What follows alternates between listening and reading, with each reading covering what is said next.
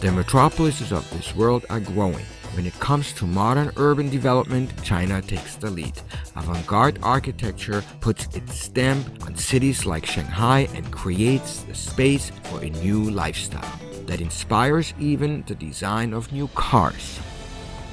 A perfect example is the Concept GLC Coupe presented by Mercedes-Benz at the International Auto Show in Shanghai. The near production standard study applies the successful GLE Coupe formula to the compact segment.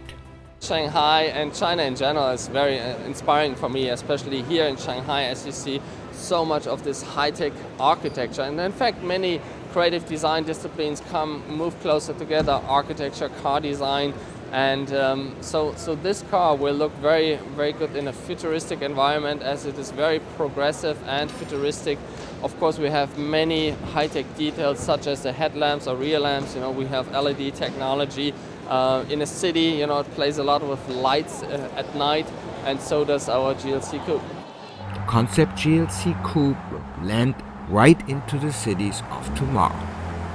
First of all, of course, underneath this beautiful cloth, if you want, you see all the most advanced technology of Mercedes, with all the systems, with partial autonomous driving.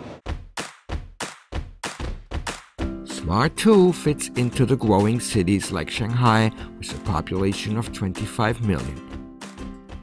Here at the International Car Show, the Smart fortwo celebrated its China premiere. You're absolutely right that our customers are individualists.